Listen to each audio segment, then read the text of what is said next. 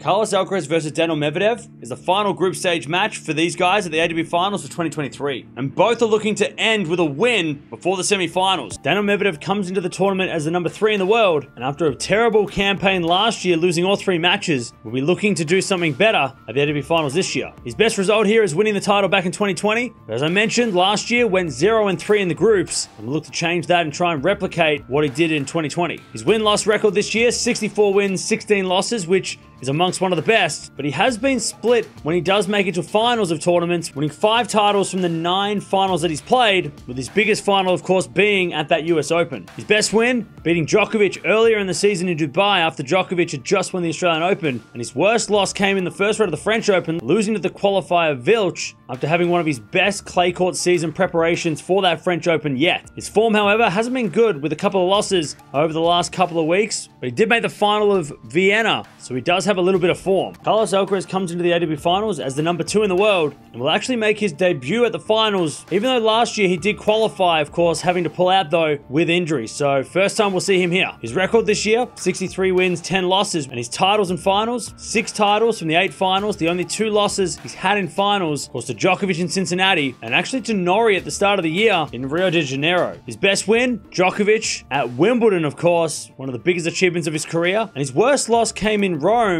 against the qualifier from Hungary, Marozsan, and it was just after Madrid where Alcaraz had actually won the title, so it was a big shock. His form, however, hasn't been good, coming into this finals with a couple of losses after a long injury delay and not playing a lot of tournaments after the US Open. These guys have played 4 times before, with the head-to-head split down the middle 2-2, with Medvedev winning their previous match at the US Open in a close 4 setter, but Alcaraz did win at both Wimbledon and Indian Wells, so the 4th time this year they're playing, Alcaraz having the 2-1 lead. If Medvedev's going to win this one, he needs to serve well. He served really well against Zverev, and of course he played really well against Rublev in that first match. He needs to serve well against Alcaraz and try and make those passing shots that he did so well against Sasha Zverev. If Alcaraz is going to win this one, he needs to serve like he did against Rublev, but also come into the net and use that variety that he knows he can use against Medvedev to win. Because we saw a little bit with Zverev, he used the variety, and it actually worked a little bit against Medvedev in the first set. And we know Alcaraz is so much better than Zverev at the net, so if he can get to the net and hit those drop shots, he might get the win. Such a massive matchup to finish the group stage. 2 versus 3. Medvedev's already in the semi-finals. Alcaraz trying to get there. I reckon Medvedev's going to win, though, in 3 sets. I think the fast courts are a little bit better for Medvedev,